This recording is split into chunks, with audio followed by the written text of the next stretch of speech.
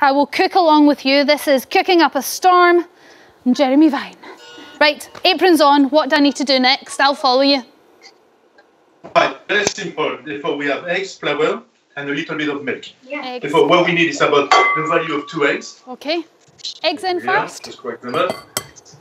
This. Okay. 1 egg. Oh, Jean-Christophe, what do you do when you get shell? I use the other shell to take it out. There we go. Remove it. Done. Actually, won't you? It's not too much an issue because when you pour your mixture, the eggs, the egg shell tend to actually stay in the bottom of the container. Now you keep mixing your eggs gently. Got it. And what you do now, straight away, you add about the value of 4 soup spoons of flour. If you can, organic will be lovely. There we go. Purpose. Lovely. Whisk away. Oh, Jean-Christophe, I'm making a mess. I don't think so. Oh, I can't see already too much what you're doing. And what you do is you mix it. It's looking very lumpy. Have you added milk? Not yet. What we want to do is to create like a ribbon with the flour and the eggs. Keep mixing. And what's happened by mixing, you actually lose out all the lumps. Oh, I wish I had a Jacques to help me mix. Okay. Here we go. Perfect. When you're satisfied with the mixture, you add a little bit of honey, just not too much. What the honey will do is to bring a little bit of moist and also help to color the pancakes. Lovely.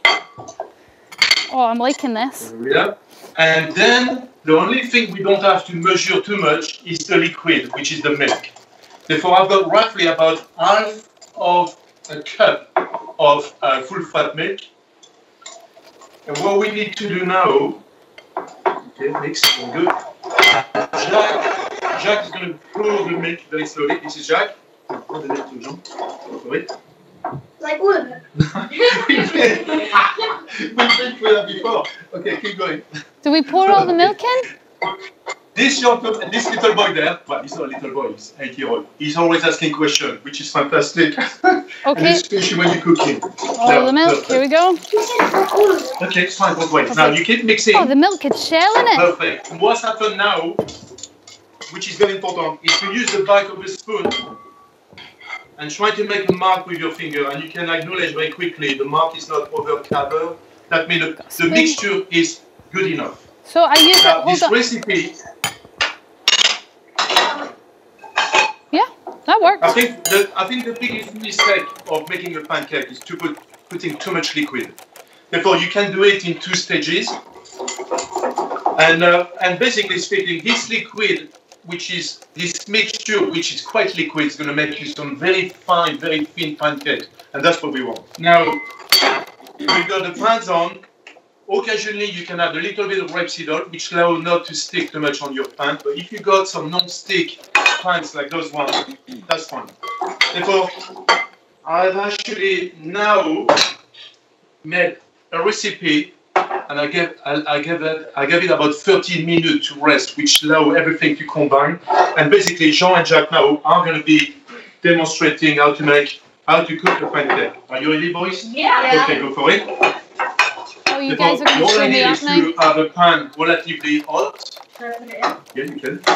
And then you put it in the middle, and then you not too much, and then you start using the pan to do this, and then just don't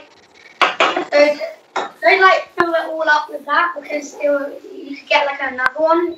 Okay. So if you mix it all up, then it will help, and then it will fill up the whole pan. Okay, I think what Jack is trying to say as much as John is initially you need to wait for the pancake to steam up, and this is all the excess of moist which are not obviously welcome. And when the pancake stops steaming, what we do is we turn it over very gently by flipping or just using a spatula. You ready, boys? Yeah. And when it stops steaming, you've got to go around the sides and I'm on it. Break it apart on the side. It's starting to bubble, is that right? Oh. Yeah. I just flipped the pancake. Yay! Oh, mine's isn't cooked yet. I did it again. Yes! Oh, well done. Well done.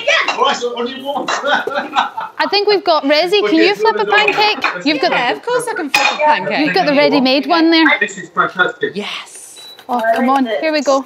Here we go. Oh. So, Storm, we can't actually hear you very well. Okay, well, How are you doing? I'm going for a flip now. I'm so nervous. I don't think I've ever been so nervous in my life. Have a try. Why? Yeah. Good job. Almost. So then I just have to leave that to cook on that side for a wee bit. I think what I have here, Jean-Christophe, I think you'll agree, Michelin star chef, that what I have here is a bit of texture to my pancake. And colours. I think homemade pancakes are better when they're a little rough around the edges. Listen, you've done very well. It's your first pancake, and it's always the same. The first is the transition one, and then the more you do it after, so the more you get, obviously, far more consistent pancakes. Oh, listen, thank you so much. They look absolutely delicious. Is to add a little bit of little fruits which has been cooked very gently, like plums, rhubarb, which is the time of the year, anything seasonal, and a little bit of ice cream on the top. And this is probably the most delicious, the most exciting way to enjoy cooking. Oh, nice. Oh, Jean-Christophe, I am salivating. That looks absolutely delicious. Oh, Jacques now still you can see the kitchen is out of flipping. control because we just about made the pancakes and the boys are going to go absolutely. Okay, have a try. Sugar. No, don't put sugar. Aww.